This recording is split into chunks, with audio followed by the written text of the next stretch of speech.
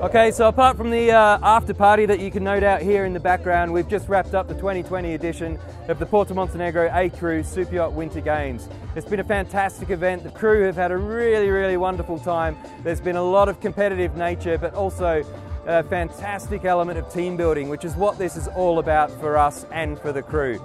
We're going to look forward to the 2021 edition, and we hope that you can all join us here in the mountains of Montenegro for the 2021 edition of the Superyacht Winter Games.